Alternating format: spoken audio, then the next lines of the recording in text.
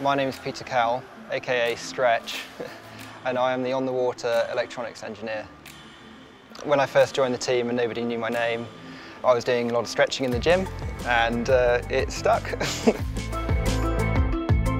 I'm in charge of supporting all the electronic systems, and that involves monitoring battery levels and swapping them, doing any minor running repairs that need to happen.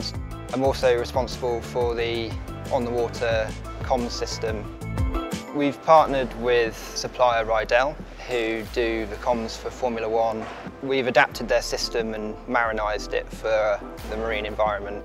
There's so many tiny component parts that could end a day's testing if they fail. So that's all part of the planning, is make sure that it's been installed and tested before it goes on the water. It's a lot like being a goalkeeper or a bowman. I mean, when it's going well, you're doing fine, but when it goes wrong, everyone's very aware of it and yeah, on your case. I grew up sailing lasers and going through all the RWA youth squads. It's always kind of my goal to join an America's Cup team.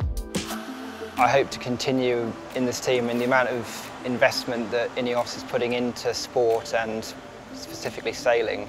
I hope this team is going to continue for a long time, and I really want to be part of that.